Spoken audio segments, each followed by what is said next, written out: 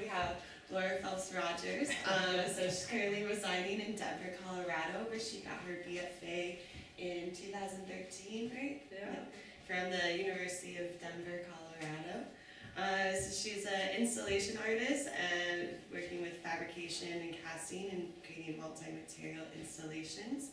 And her work is influenced by her collective experience and suggested hints of nostalgia by integrating personal memories, family memories, and social and cultural memories into visual narratives. So Laura Phelps-Rogers does performance photography along with receiving cast medal, and has received local and national attention for her work. She has sculpture in the Center for Bioethics and Humanities, Auschwitz Campus Foyer in the Fugaminti Pavilion, and was recently awarded a public art project for Metro West Housing in Colorado. Recent solo, she's a member of Pirate and Ice Cream Gallery in Colorado, and recent solo exhibitions include A Woman's Work Is Never Done, Entertain, 1,100 Pieces, and A Space and Time. And in 2013, her work was included in 20 juried and invitational exhibitions, including in San Francisco. I just go to sleep just thinking about it makes me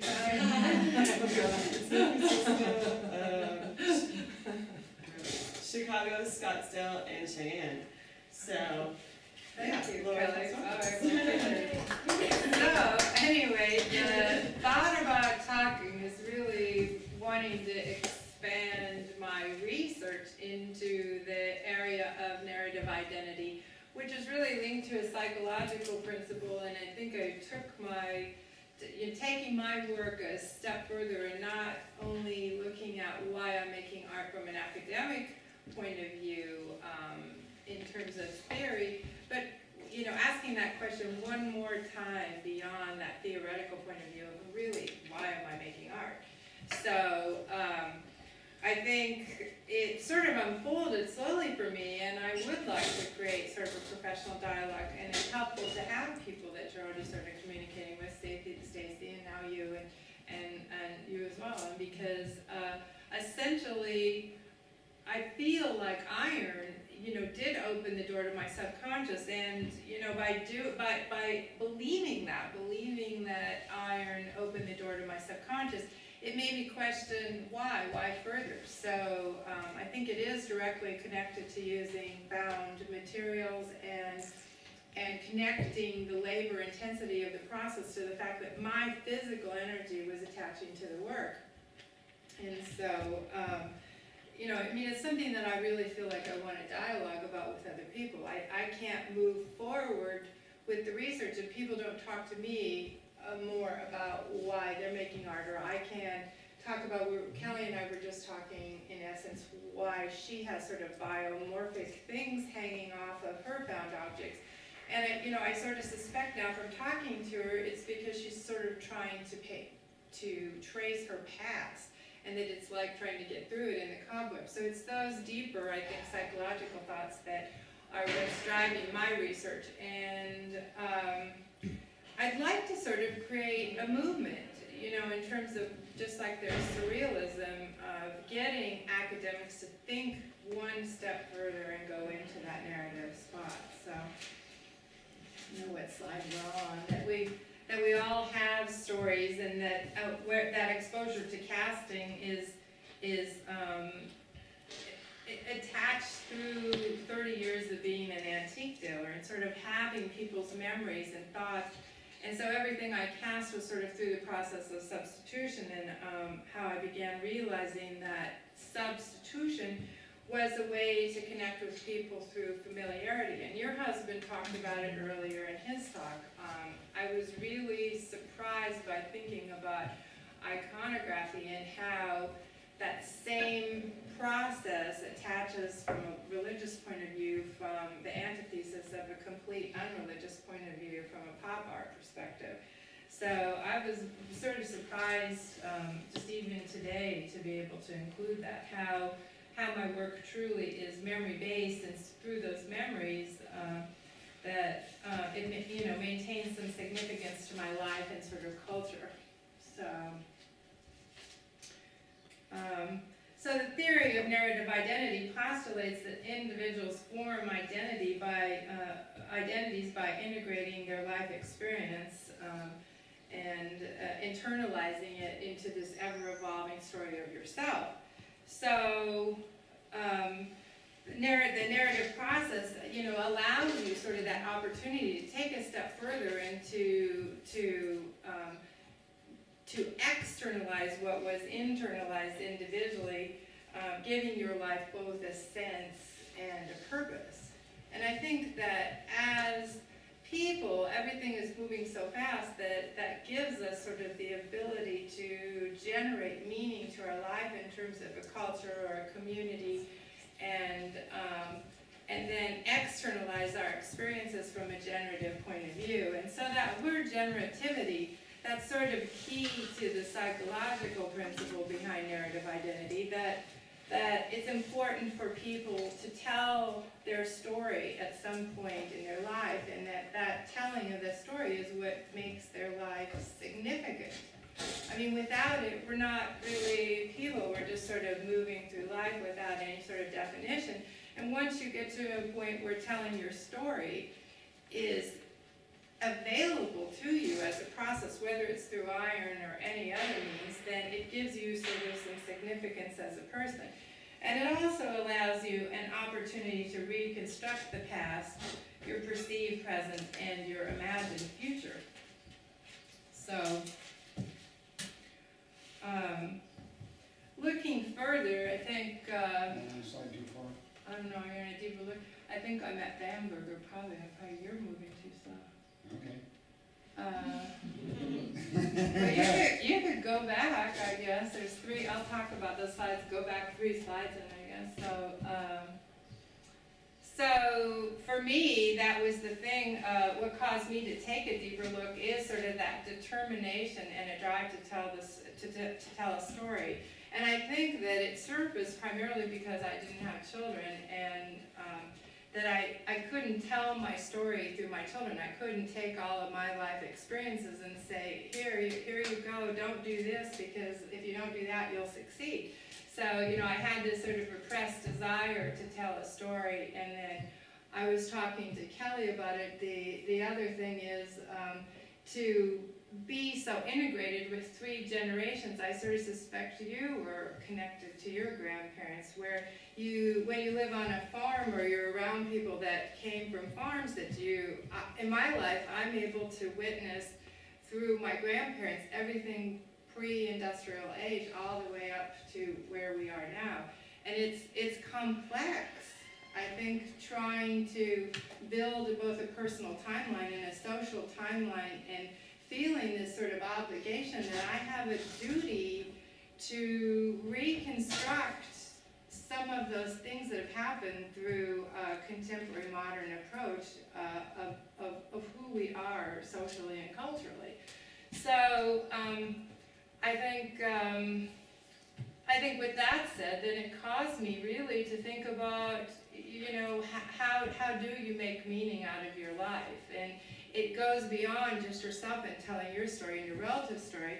It goes to a bigger place. I mean, where do those people's meanings fit in from a larger and a social construct? So I think that's driven my work to become bigger and bigger. So I've gone from, this size to this size to this size. So I think that as my story broadened, so did the size of my work as well. It became more and more difficult to put it in a little tiny box. So, and then actually this slide is a quote from this leading theorist on narrative identity, who is not a part of the art world, but has dedicated 20 years to this principle of narrative identity. And in that 20 years of research, I reached out to him, and he hasn't made a connection to people telling a story through their studio practice. And I was sort of in awe. I mean, I reached out to him 2 or 3 times, and I said, well, it seems to me like I'm doing all of the things that you're saying, and I'm not doing it with words. So I'm doing it from a visual point of view. So that was where I got the idea to expand the research and try and start talking to people and maybe take that narrative, the critical theorist point of view of the narrative process from a visual point just a step further, ask that question one more time. So with that said, it's a very difficult subject to talk about because no one really wants to talk about their deep, dark secrets. And you don't want to tell it to me. And people sort of fear talking about it. So I think for me to expand my research and keep that dialogue going, I have to bring it sort of to a business point of view. So here I bring Bamberger into the picture.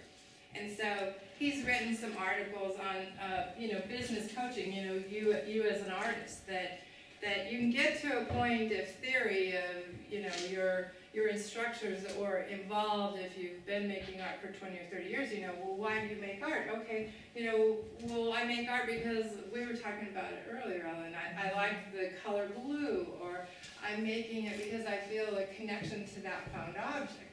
But the fact of the matter is, if you can go to that next place psychologically in your head, that deep, dark place that people don't want to talk about, then you're doing yourself a favor because it does make it easier to sell your work. And whether it's monetarily selling or getting yourself into galleries, it creates that dialogue where you have the ability to talk about it non-stop like I'm doing right now, I guess.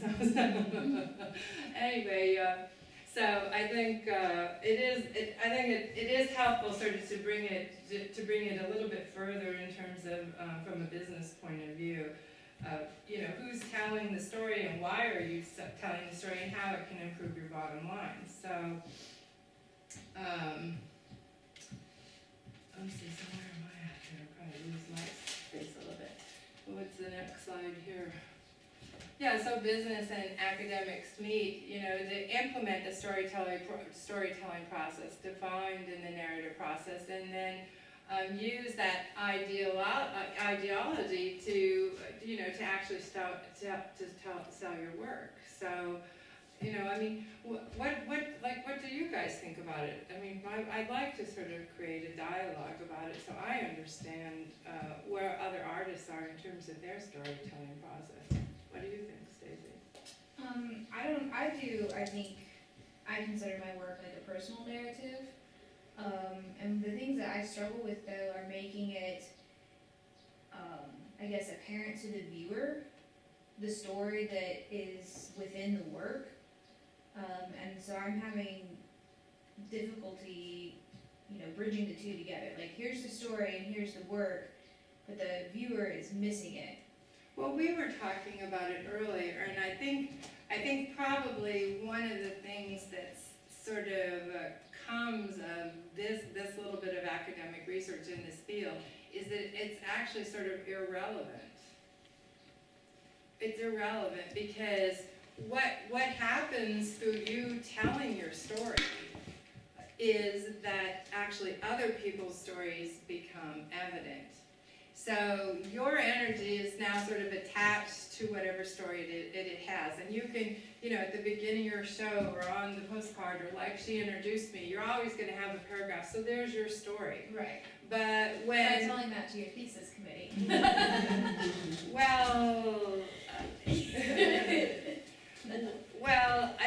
But I think it's sort of the same as what we're talking about now because you have an opportunity to talk to other people, in your department before it actually comes down to putting the thesis on writing. So, the reality is you created the work to create an experience for someone else because that's why you put it out in the world.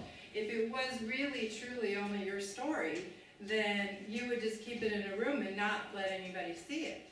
Right. So it isn't your story, it's your story that leads to someone else's story. And so what I realized is when you create an installation that's in a room this big, nobody is going to freaking buy a piece of art that's 30 by 30, maybe a museum.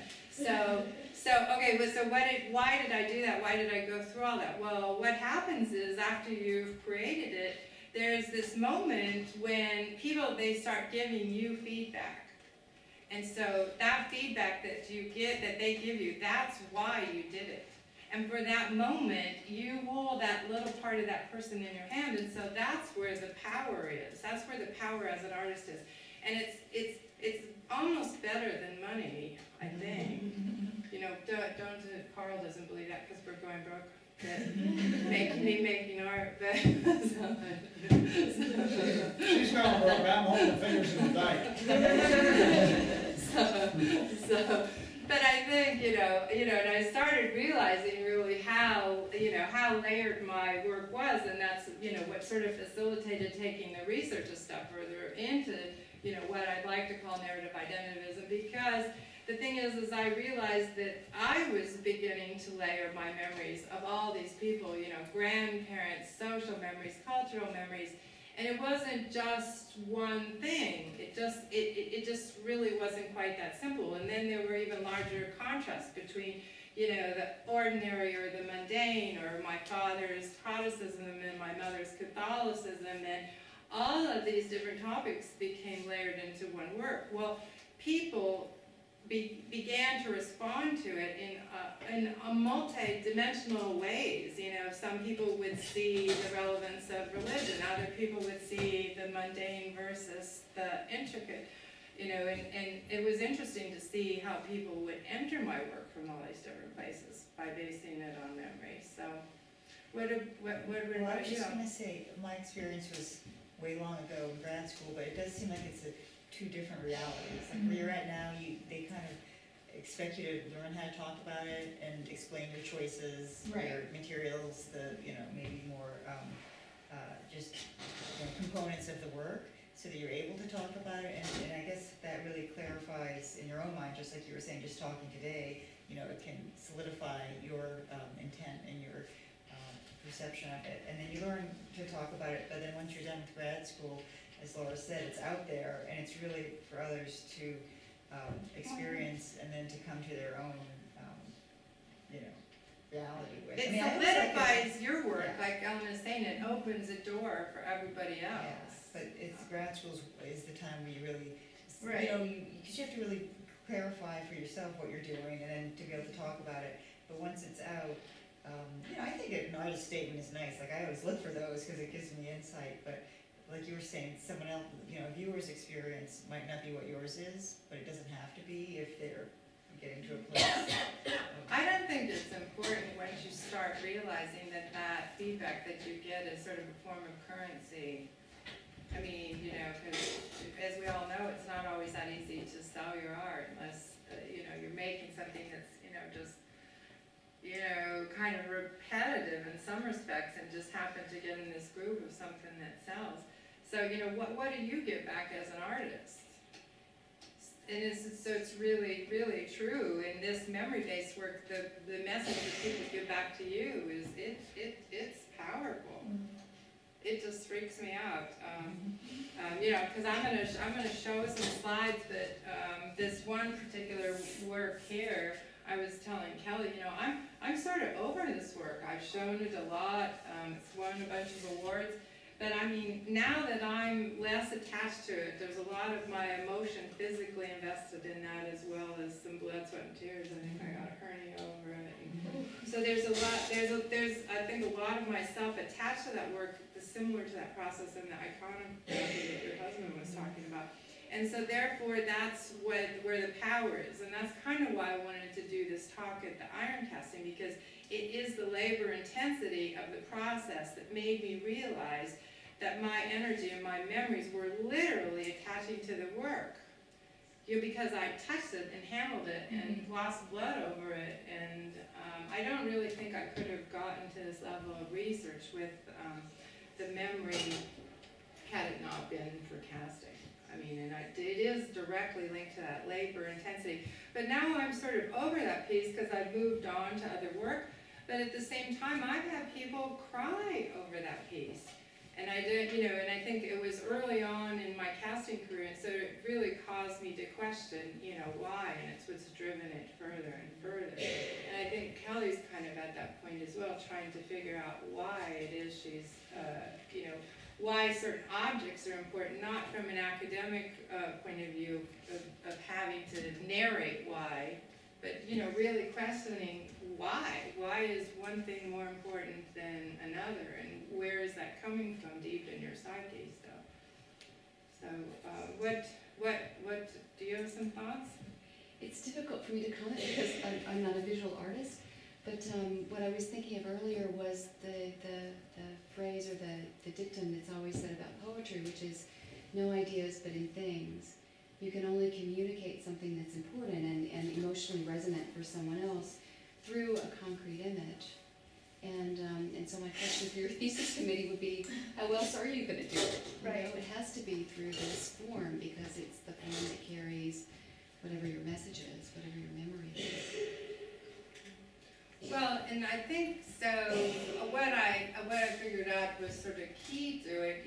Key to the process in terms of expanding as an artist is to create this sense of familiarity, which I think as well is similar to what Jim was talking about, where you have this process of identification.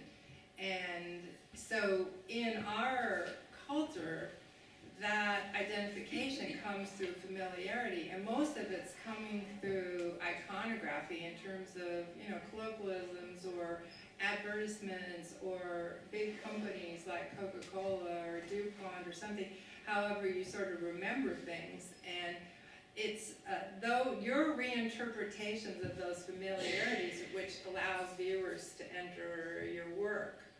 And I think that's a difficult place to get to. I mean, this probably getting to that place is probably the most meaningful thing in terms of advancing my work. So, do you have some input as well?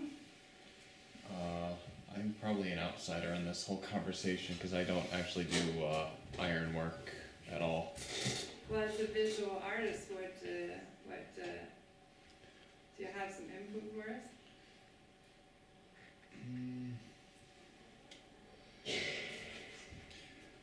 What do you want me to address? Well, anything that you're comfortable about talking about, sort of where we're at in the conversation. It might be better to skip me and come back. Okay. Sorry. Okay. Yeah, that's it. Those are the next ones, I think. And then what I do is I compare it to, I think sort of how it evolved, referencing other people's work, which, was important. How's it going over there? You ready? Yeah, I'm ready. Okay. So, I think the most important thing probably was dealing with site specificity.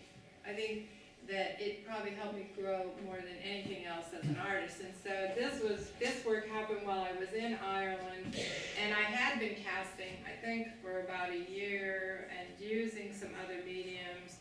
But I went to Ireland with the idea that I was going to do nothing but ephemeral work, that I wasn't going to use really any metal. I wasn't just going to use the things that were there. And I use sort of that approach a little bit like Anne Hamilton, and I use her as a comparison slide in just a minute after this, of trying to bring sort of the place and the culture to the work. So these are potatoes that are strong, and then dirt to represent sort of the soil and that importance of the role it played in Ireland. And then just to start to think about grasses, sculptural things, and so You remember what the potatoes were? what do you mean? The runes?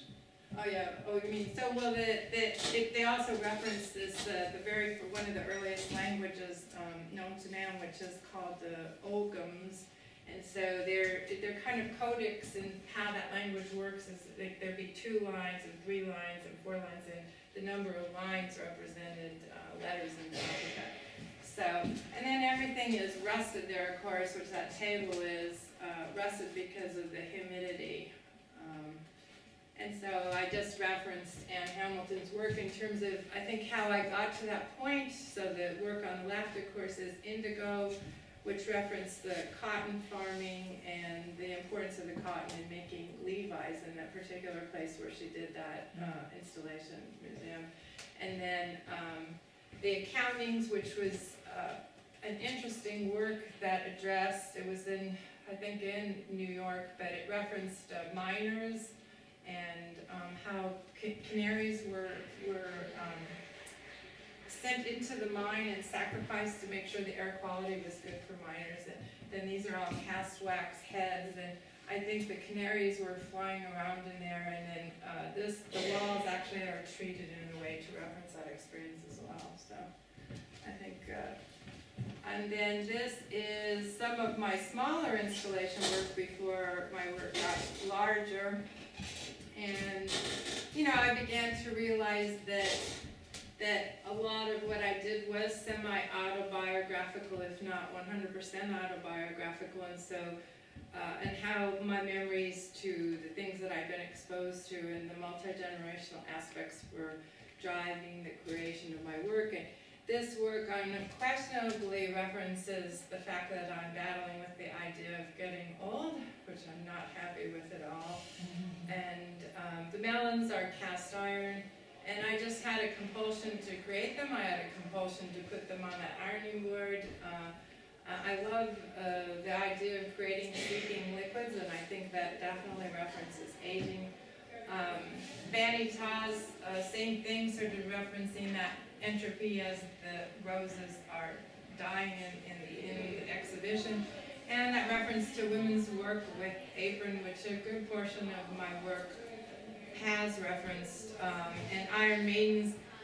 I'm at a point now where I'm trying to create 100 of those Iron Maidens, but that particular installation, they just sat on a table with those ribbons sort of referencing women as shoppers. Historically, that's a task that's been assigned to us for many hundreds of years.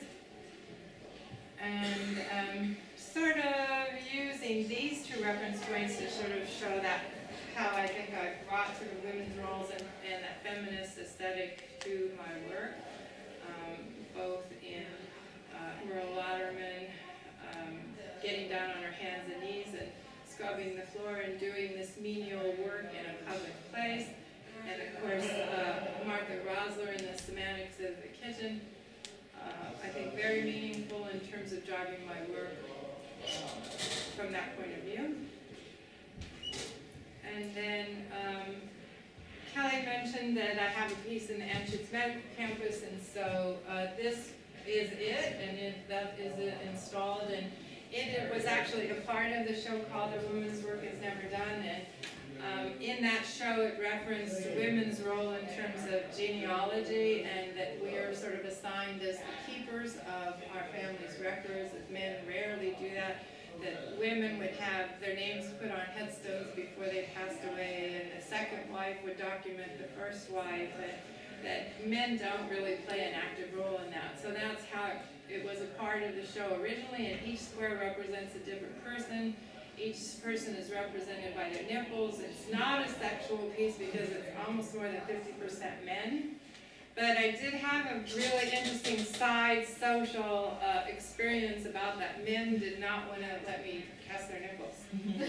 And women just offered them up. And I'm like, well, okay, what is that about? And so what it is that men are not used to being objectified. They're not used to handing over their nipples or showing them to you. And so therefore they didn't want to do it. But I coaxed quite a few of them into it, including Carl's in there.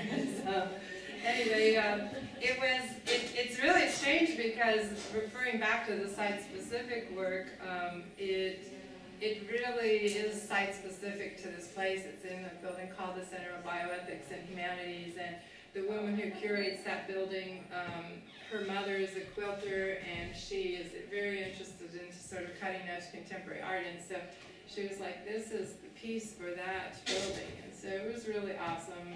Is it on wire? Like, how did you string them up? Yeah, that's the other thing about it. It's I made up my mind I wanted to build a quilt entirely out of metal, and so it's on airplane. And then there's I think there's over 42 hours of grinding, at least that in that work, and then some of the nibbles are tin, some of them are bronze, some of them are cast iron, and then some of the tin ones are treated differently with gold leaf, and you know, so every square is a little bit different. Are they tied on to the grid, or? It's I created a jig, and then riveted into the back of the castings, and then so they're pulled taut. So you have wires that hold the nipples in the squares, and then the squares are held together with the aircraft cable. But I mean, I think in terms of asking me sort of how it is mounted, it also creates sort of a dialogue about this memory-based approach, because it also references specimens, you know, visiting museums as a child, and you open the drawer and you see all the seashells lined out, or the bug collecting. And then I'm referencing that specimen-like approach back to people to document the people in something that was intended to document people. So my memory-based approach just seems to just keep going, like one memory layers on top of another, on top of another, on top of another. So after that, the work started getting really, really big, because actually I made that as part of a project even while I was in school. And it was like all my fellow students hated me, because they're like, oh man, how are you going to top that? So I really didn't worry about it too much. I just kept making me hard. But anyway, so then the next thing is I was granted an installation at a civic center. It was called the Lakewood Civic Center, and I created a space that was called A Space and Time. I didn't bring a lot of images for it, but it was a room about this size, a little bit bigger. And it was a dissected reality, and this was the rural side. So it had a surreal rural side, and on the other side it had a surreal urban side. And you sat on a mid-century sofa, and you looked through a 16-foot window at the urban side. And then I cast objects that were in the urban side, like a pair of cast iron cowboy boots, a sweet potato that I put bronze roots in. I cast the potato in iron and then put bronze roots in it, like you know how potatoes sprout. And then I cast a pair of antelope horns, and those hung on the urban side, sort of that idea of capturing nature and hanging it in your living room. There were these little trees that looked like they were in a vitrine, in these little special boxes, but the roots grew through the vitrine. There was a towel rack where there was a photographic sculptural installation of clouds that hang on a towel rack that gives the illusion that we can sort of control how nice our day is by referencing that blue sky. So it was a big installation. The image in the installation was my own, and I had my fine art printer help manipulate it for me, because since what I wanted, I had to search quite a while for an image, a place where there were actually no power lines, no lights, no buildings, no houses. Took me almost 6 months to find that place. I actually was on the way to Iron Tribe. On the way to David Liddell's, like up by Bertone. And so finally I'm like, I stopped and I go, this is it, there's nothing here. So that my fine art printer helped me actually stretch that image, because the aspect ratio of the image was only 9 by 12, and I needed it twice that size. But since there was actually nothing in it, we could stretch it. Like there were no houses or trees or anything that would get distorted. So okay, thank you. Talk to you later. Yes. So this work is called Entertain, and it is a site-specific installation that's 16 feet by 12 feet by 15 feet. And it sort of is what I was talking about, referencing our ordinary everyday life. It's a 15-lane freeway covered up sort of with that cartoon-like quality, which is an image that I manipulated. And then it actually documents the disappearance of a group of people called letterheads, which are sign painters essentially, and how all of that's been replaced by digital advertising and graphic design, and there's almost no people left that literally paint signs. And so this was a detail down inside of it, the spilled paint. All of the paint cans had the clouds painted on them like that. And actually, I brought 2 of the paintbrushes for the small workshop. Yeah, tell them what happened opening night. Oh yeah, and so then that's the other thing is with the memory-based work, I've just decided that the performance actually strengthens my connection to my work, and I sometimes just orchestrate the performance. I actually wasn't in this, so there were 3 live people. That's Carl. Joe helps me a lot of times as well as an assistant. The other 2 figures are mannequins, and so they handed out Blue Sky at the opening. I had these buttons printed on it, and the meaning of Blue Sky in a commercial context is that it's of limited commercial value. So that was what was printed on the buttons. so I use those colloquialisms to sort of power that memory-based approach. The funniest thing though on opening night was this family came up with a little girl about 4 or 5, and she'd seen this like 2 days before, and there were just 2 mannequins there. The mannequins there. And then all of a sudden there was 3 of us moving around, and she walks up to me and goes, "You're not real." And it just threw her for a loop. I was like, I am real. So yeah, I like the work to come alive. I think that's, it adds a sort of whole different element to everything that you're doing. So it was kind of an interesting commentary. I guess when she first saw the little girl she just sat there for 30 minutes looking at her parents said. And then she was there, for quite a while, trying to tell us we were not real. And we weren't supposed to be moving.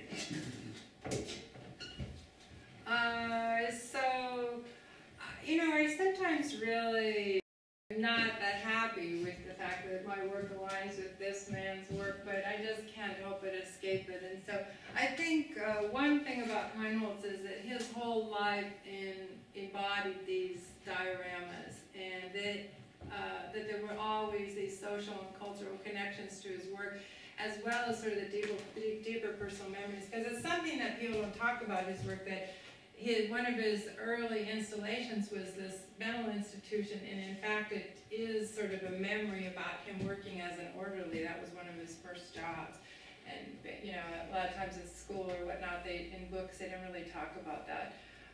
But there's no doubt that the scale of his work and the dioramas, that I'm certainly influenced by the things that he's done, and sort of the surreal reinterpretations of real life events, like the beanery, everybody having clocks for heads. And so I decided to include this because I think that importance of performance, that performative aspect, and I think someone else, it was in your talk, included this slide. Because I think this particular performance relating to Sarah, just like I wanted to make the quilt entirely out of metal, I mean, this man his life is metal, and more metal. So that's kind of where I'm at.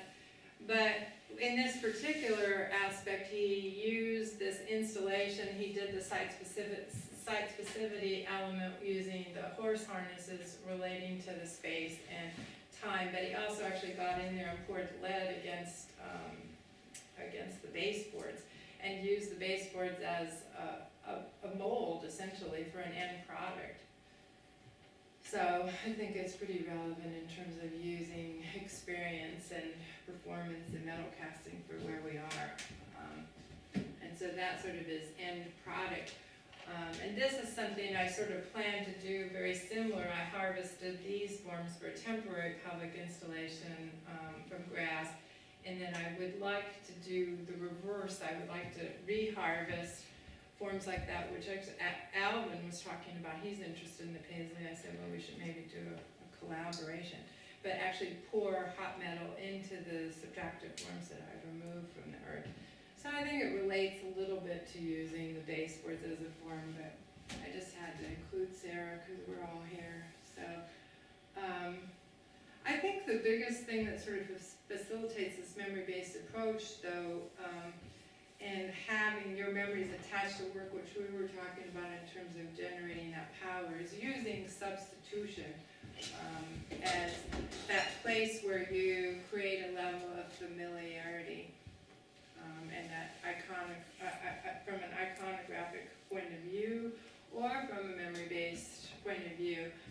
And every time I cast something by means of substitution, it seems like it's a compulsion to do it, and then that compulsion leads to placing that object in some sort of environment. So. And so this is just an example of some of the things I've done by substitution. I decided I'd put a picture of Donnie Kane's foundry. Carl might be up there in the top. He was running the furnace in that corner. So it's a pretty fun experience, a 3-story commercial furnace and place where you can pour some big work. But you know, just strange things. I'm a gardener. I'm really interested in the food. Somehow my green beans wound up on a clothesline.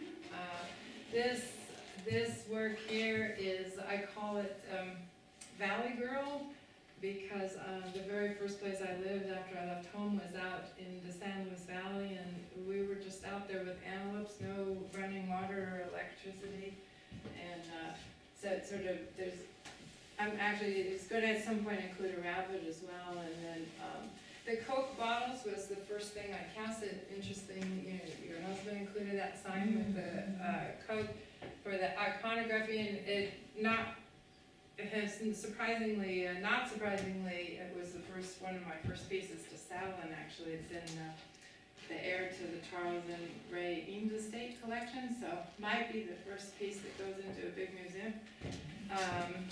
And then this was an extension of that series with the nipples. These are actually my own nipples. My father was in the car business, and so therefore it sort of references that, and not from a bad point of view. I don't really have any bad memories about it. It's all good. But there's an interactive element to it where there's these little pieces of paper that you can move around, and they have sort of different emotions like cold, warm, childless, hungry. And there's the cowboy boots that were in a space and time. They're life size. And I call those cut from the wrong mold. I made the mold purposely with a seam here because I thought it sort of gave meaning to the way cowboys lived their lives. They sort of considered themselves cut from the wrong mold. And then I showed you this image earlier, a Full Metal Jacket. That's the title of that piece. References both my own memories of the Vietnam War. I didn't know anybody who was in active combat, but my father had just died, and so it references his service in both World War II and Korea. And that seems to be where the power comes from, that the tears that I've seen people shed, they really connect to sort of whatever emotion that caused me to create that piece. Well, how did you choose the fan? Actually, it was sort of Dadaist in a way, because somebody dealt me 2 words, air and jacket. And so that's what came out of it. Which I think is sort of an interesting practice, you know. That might be something good for you, sort of getting to the bottom of why you do things, you know, just narrow it down to 2 of the most simple things, you know, force that on yourself and then see what comes out. Yeah, that's a nice exercise. Because I'm sure just what you were saying is everyone reads into the fan what they read into it, you know what I mean? Yeah, I get all sorts of stuff, but, you know, the emotion definitely attaches to that piece of metal. I don't know what it is, but there's either that strength of that emotion attached to that work somehow. But it's been good because it's moved my career as an artist right along, that particular piece. So this piece here is a little bit of a dialogue. It was originally called Entertaining, it led to the bigger piece, but it discusses sort of that difference between the way my mother and I entertain, because she's got that 1950s, what was the book, the guy that wrote the book about manners, you know, where everything just had to be just so, and you know, how you say everybody's so casual, you know, wear t-shirts and nobody worries about anything. But so she'd have people over and everything just had to be just right. So I battle with that because when I invite people over, I always want things to be just right, but I know nobody really cares. And then, so that came out in that piece, as well as sort of down below there's a trefoil design which sort of documents that reference to religion and the battle with my parents being 2 different religions. But the head is Rice Krispie-like, and Rian Karan, she always says that looks very Sodom and Gomorrah or whatever, Delilah, something very, and then this piece is called A Stitch in Time. same thing, references agings, references a book that my dad gave me from the 1930s, a Dick Tracy book, and that's where the primary colors came from. And I stitched together 175 watches, and they come out of that black hole. Clocks are going while I'm stitching, the time, tick, tick, tick, tick, tick, you can hear the clocks ticking. And then I'm working through some anger towards my mother's mother, who was into the guilt, the Catholicism guilt thing. So as you're stitching it, people sort of see my anger, because I have to like pull the thread through those holes. And I've heard, I don't talk to people when I'm doing it, and I hear people say, oh, she seems angry. I think I am. I am, I'm working through it. So, and then this is called Past Our Prime, the mirror is broken, to reference aging. I guess the fish, people tell me, are a reference to religion as well, the bronze trout. So, this is the first time I realized that some of my installations are autobiographical, that they are self-portraits. So Carl was traveling a lot. The garlic, I guess, represents that I'm alone. The tomatoes, sort of the fertileness or the sweetness of being a woman from a sexual context. The fish and the krill from referencing my dad. The lamp as the feminine figure myself. The broken mirror for the aging. So there it is. It was a snapshot of my life at that moment.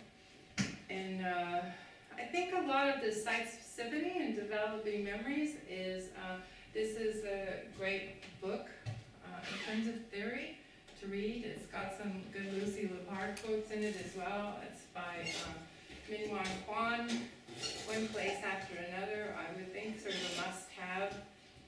And you know, I think it was meaningful to me in terms of some of the, almost all the images that I included, the referencing artists are in that book, and these two images as well in terms of that sort of documentary approach and where that plays a role in memory and using memory as a memory-based approach. So that's my story. One more. This is my upcoming show. It opens on Friday. It's called Wash, Rinse, Repeat. So it's sort of a continuation of another solo show called The Woman's Work Is Never Done that the nipple quilt was in, and Carl helped me with it. He did some of the welding. So it'll be both an installation and new individual work, not on pedestals. And this here photographs from an installation that she had in Ireland. Oh yeah, that was in Ireland too. I took wallpaper there, and I decided I was going to hang wallpaper in a bunch of different places, so that it's actually not sheets or towels, it's wallpaper.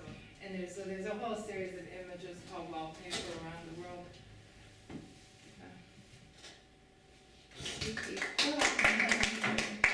Yes, it's good practice hearing yourself talk. So.